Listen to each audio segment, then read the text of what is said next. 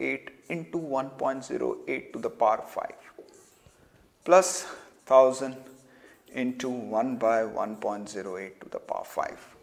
Okay, so that's how you will arrive at the present value of all these cash flows. So let me tell you what it turns out to be, 1079.85. So you add it up, either you find it this way or this way, you will see that it turns out to be 1079.85. So this is the fair value of the bond as per your calculation when you are taking the discount rate to be 8%. Now would this be the price of the bond in the market? Well, it depends. If the other buyers and sellers as well are factoring in 8%, then this is the most likely price at which the bond would be quoted in the market. But let's say the market is factoring in a return of 7%. They are discounting these cash flows at 7%, while you are discounting it at 8%. So don't be surprised if the bond price in the market is way above what you've just calculated, because the market is discounting all these cash flows at 7%. I keep using the term market, and let me just explain you what would it basically translate into. Market is essentially an engagement of buyers and sellers. So when I say market, basically other transactions for the same bond are taking place at a price which indicates a discount rate of 7%. So if there are other buyers who are willing to buy it for a higher price, while you discounted it at 8% and you arrive at a price of 1079.85, you will be easily outbid by the other participants in the market. So the market price is going to be way higher than this. So from the question perspective, you need to understand the difference between the market price and what is the fair value of the bond. More often than not, the two would converge with each other. But if you have reasons to believe that the appropriate rate at which you should discount these cash flows is 8% and not 7%, for you, the fair value of this bond will be 1079.85, way below what the market price is going to be, because the market is factoring in a discount rate of 7%. Okay, so if I need to arrive at the price of this bond, I should discount it at 7%. Now, rarely would you see discrepancy like this. So invariably, your expectation will get paired with the market. Okay, will be in line with the market. So in that case, the rate at which you discount the cash flows of the bond would be the rate at which the market discounts the cash flows of the bond. And this discount rate in the context of bond, I repeat, this discount rate in the context of bond would be known as yield or yield to maturity. Okay, so I shall indicate it to you while asking the valuation of the bond. I shall indicate the yield. So I would say, find the price of a 10% 5-year rupees 1000 bond which is trading at an yield of or at an yield of 8%. So which tells you that if you need to find out the market price of this bond, you need to discount the cash flows at 8%, and that gives you 1079.85, which is the market price. So you can call it at an yield of, or sometimes they will say at a YTM of. So yield to maturity or yield basically would mean one and the same. That is the discount rate. So fairly easy for us to remember. What is the discount rate that needs to be applied while finding out the market price of the bond? It has to be the YTM, and YTM invariably would be given to you, more often directly and sometimes indirectly. Okay, let's take another example. Now out here you have a corporate bond which is getting traded in the market. Understand that a corporate bond will be a little more risky than a government bond, because there's always a possibility of default on the part of the corporate. Of course, there could be few corporates which are as healthy as the government, are as capable as the government in terms of meeting their obligations, and in that case the quality of the bonds which are issued by those corporates would be perceived as good as the government bonds. But let's say there is a corporate which is not that credit worthy, and hence there is some amount of risk fear on the part of the investors with respect to default risk. and that is something that would be factored in when an investor would look to buy such a bond. So let's say there is a corporate bond which is getting traded in the market, and it's a 3-year corporate bond. So it's a 3-year corporate bond which is being traded in the market.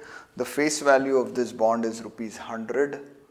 So with a face value of rupees 100 and a coupon of, let's say, 10%.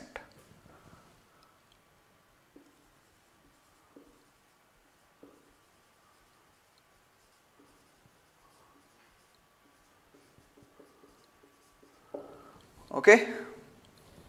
Now, if I were to arrive at the price of this bond, I need to have a sense of what should be the discount rate.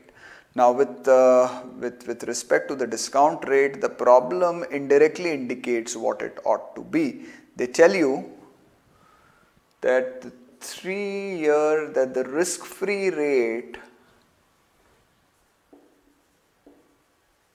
is 4% and is 5%, and the appropriate risk premium for this bond, the risk-free rate is 5% and the appropriate risk premium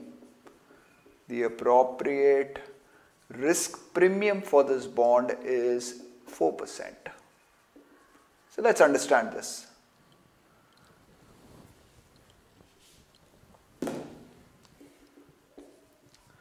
So what does it mean? Basically, a comparable 3-year bond, had it been a government bond, it would have traded at an yield of 5%. It would have traded at a YTM of 5%. But this bond would trade at a YTM of 9%. How do I get this? So the risky yield or the YTM on a risky bond will be equal to the risk-free rate plus the risk premium. So the appropriate discount rate which will be extended to the cash flows of this bond is going to be 5% plus 4%, which is 9%.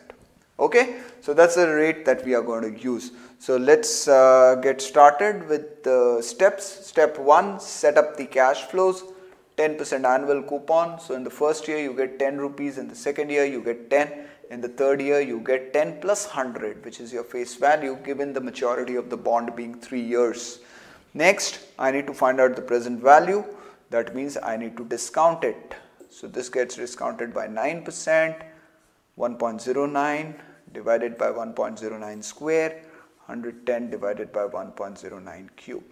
So add this and you shall have the value of this bond. This would be 9.17. Get the maths of it, 8.42, 84.94, add it up and we get a total price of 102.53. So that's interesting. The bond trades at a price of 102.53, which is a little higher than the face value of the bond, which is rupees 100. And that's worth understanding. Why would this bond trade at a price which is slightly higher than the face value? The reason is not very difficult to understand. What is the return that the investors are seeking from this bond? 9%. What is the kind of coupon that this bond is giving? 10%. The coupon that the bond gives is more than the return that is being sought by the investor. Correct? I repeat. The coupon that the bond is giving is more than the yield, the return that is being sought by the investor, and hence an investor doesn't mind paying a price which is slightly higher than the face value. I think it would be worth working out the same problem when you take the YTM not as 9% but you take it as 10%. You will see that you get the value of this bond to be rupees 100. So when you discount all the cash flows at 10%, you get the price of the bond to be rupees 100, which means that if the investor is seeking a return of 10% and the bond happens to give an annual coupon of 10%, the investor would be just happy to pay what is equal to the face value of this bond. Again, for the same reason, if an investor is seeking a return of 11%, don't be surprised if you get a price which is lower than 100. It would be somewhere around 97, 98. Kindly work it out and you will see that you get a price which will be somewhere between 97 and 98 when the YTM is 11%. Again, the investor is seeking a return of 11%. The bond gives an annual coupon of 10%, and hence a bond investor would only be willing to pay a price for it which is going to be lower than the face value. Okay, so we will try to set it up as a nice table, and I think you can kindly register it on your notebook, or at least try and remember it, which is what I fondly call it the Seesaw Principle. So, if the YTM is equal to coupon, price is going to be equal to face value, which means it will trade at par. Okay, so you have the seesaw over here, the pivot. Now, if the YTM moves above the coupon, so the coupon is fixed, but the YTM can always vary. So, if the yield that the investors are seeking is more than the coupon, price will go below the face value. So, the bond will trade at a discount. Okay, and if the yield goes below the coupon, that means an investor is happy getting a return which is much less than the annual coupon or the coupon that the issuer is extending to the bond.